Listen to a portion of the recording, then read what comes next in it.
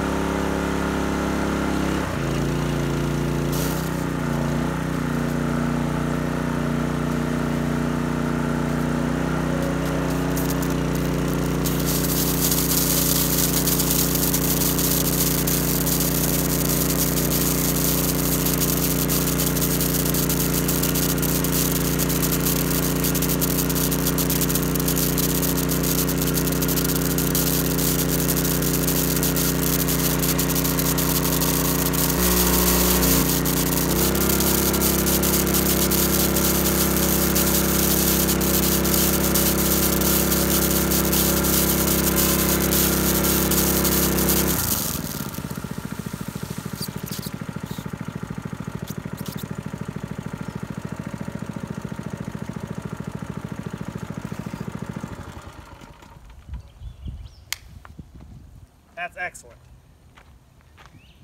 So, I don't know if you guys can see it in the peripheral right here or not, but I had sprung a leak, a little pinhole leak right there. It's still squirting a little water out.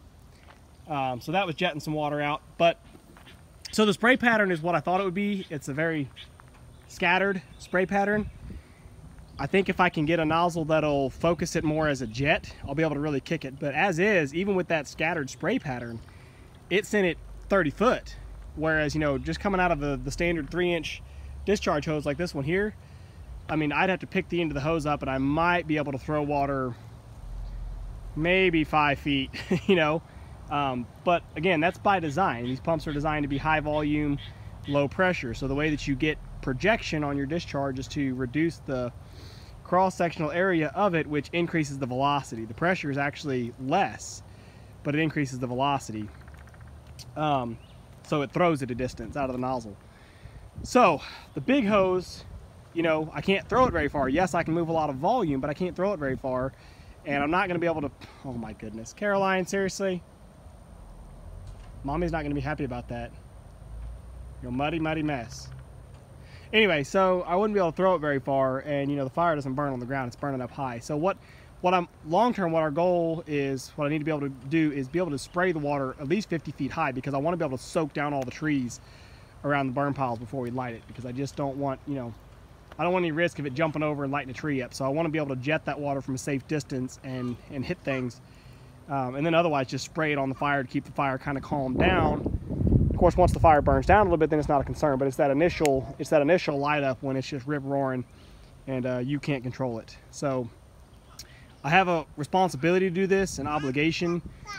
We have only volunteer fire out here in the county. I've called the volunteer fire department. They said they're willing to send a guy to sit as a fire watch, but we just don't have the resources, I don't feel, you know, to have a whole fire truck and a whole fire crew out there. It's just not, it'd be selfish of me to do that. And the fire department told me, they said, well, all we ask is for a donation.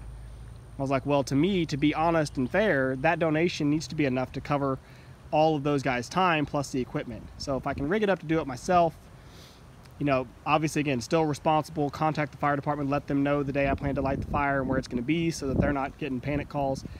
But anyway, that's the whole reason why we're building this. I can't just light up a pile and let it go. So you guys saw it. It worked for a good spray pattern. If nothing else, it's a heck of a way to water the lawn. I give you that much. I actually need to I was actually just thinking I need to water my fruit trees over here, so I might grab my other fire hose and, well, this one might be long enough, and just drag it over there and water the fruit trees with it real quick. Might as well, because I'm going to pump this hole out anyway. But I need to get a new nozzle, one that's more focused. Yep, I'm in love. I reduced the nozzle down a little bit. I'm actually able to get a little bit more distance. You know, just soak down my apple trees with a torrential rainstorm here from 50 foot away. That's pretty handy. I still like to get a more focused nozzle, because when I reduce this nozzle down to get a better jet, I lose flow rate. It starts to kind of get weak on me, which that may be because there's a hole in the hose. But anyway, I thought I'd show you guys this. This is fun, because I don't have any water source out here for the garden, and I didn't really, or for the orchard that I'm starting, and I didn't really want to drag, you know, a garden hose all the way out here. I already had this rigged up. But this is actually working really good, because this is putting down a lot of water fast. So I'm just going to soak these wood chips and let them drink it all up, and then hold that moisture below. And I'm putting a little more focus, obviously, on the trees themselves, make sure they get watered. They haven't been, I mean, they haven't been watered by me intentionally since I planted them. So the rest has just been rain, and we haven't had a decent rain in 2 to 3 weeks.